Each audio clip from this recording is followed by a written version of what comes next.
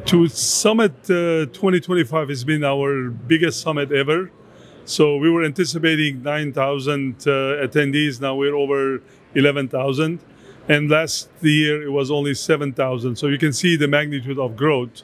So we're very pleased to see how people are utilizing OCP's value proposition, OCP's collaborative framework, and also the foundation that we have. People are seeing the value, and I'm very pleased with that. In terms of where are the high points of collaboration, I think you can see how the wave of AI is moving and moving very fast.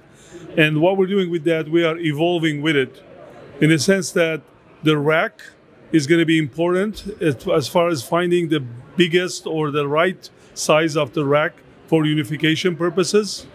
And then, of course, all the components from silicon to the system. And then we're realizing that power, cooling, infrastructure, facilities, all the way to the grid is going to be very important. So OCP is embarking into end-to-end, becoming the premier organization for AI and bringing everybody together, the community together, to make sure that all these problems are solved collaboratively. So, and on top of it, of course, as we discussed, the connectivity as far as Ethernet, connectivity within the rack, rack to rack, data center to data center, it's going to be very also important going forward. The best part of OCP is, for me, to really meet all my past and future friends, if I call them. And the best part is to see the growth, to see how the community is really embracing our value proposition. The other best part of it is that, I've been CEO in other organizations, but the collaboration I see with our board of directors is amazing. And although they compete, but at the same time, when it comes to OCP, it's a uniform platform that everybody wants to help. Everybody wants to help the community. These are your hyperscalers. These are your chip providers in our, board of directors.